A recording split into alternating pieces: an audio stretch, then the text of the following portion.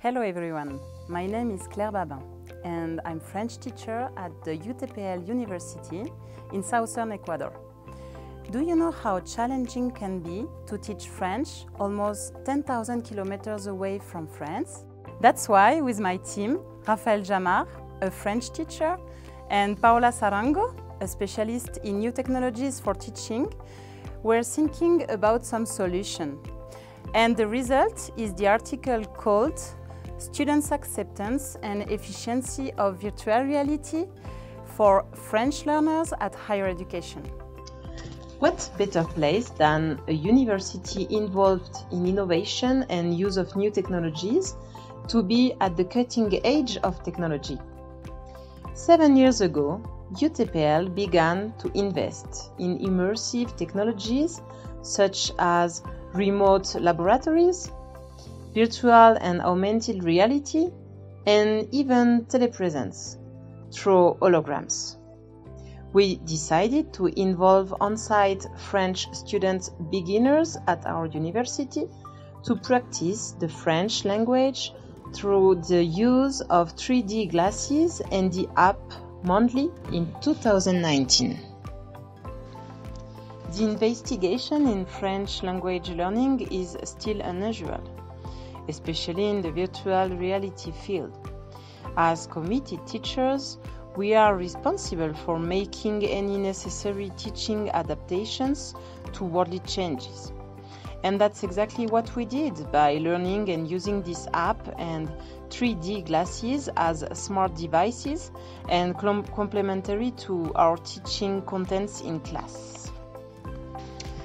The lack of native speakers is also a problem, and virtual reality is a great solution to immerse students in a French-speaking world.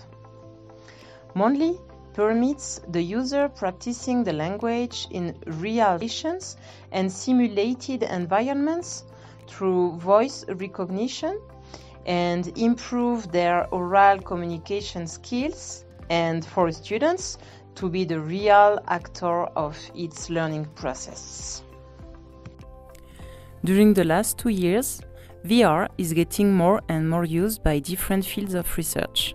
But in foreign language teaching, not so much, most of the time for the lack of devices and knowledges.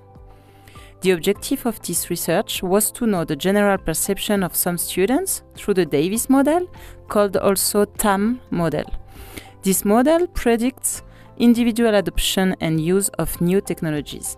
The intention to use new technology is based on 2 factors: perceived usefulness and perceived ease of use. The perceived ease of use represents the belief that using a particular system would be free of effort or simple to use. And the perceived usefulness is how a person believes that using a system would help his or her language learning performances. One big challenge was also to articulate the use of this app smartly in class, to make it worth it. The methodology was so important to wake up the students' motivation and make them active learners of the language. 30 students of A1.1 level participated in the pre-test and 17 in the practices with the app and the post-test. Then, the efficiency of the app and use of 3D glasses were analyzed thanks to the statistic test of Man Whitney U. The general perception about VR use is that it makes a positive contribution to French learning. In terms of acceptance, students noted that thanks to immersion in a 3D virtual world with speech recognition, it's possible to learn a foreign language without physical boundaries and thanks to concrete communication situations. Technology in language learning motivates and stimulates students through this unique experience. If you have any additional question or would be interested to work with us, I let you my email address. Thank you very much, or merci. Take care and bye-bye.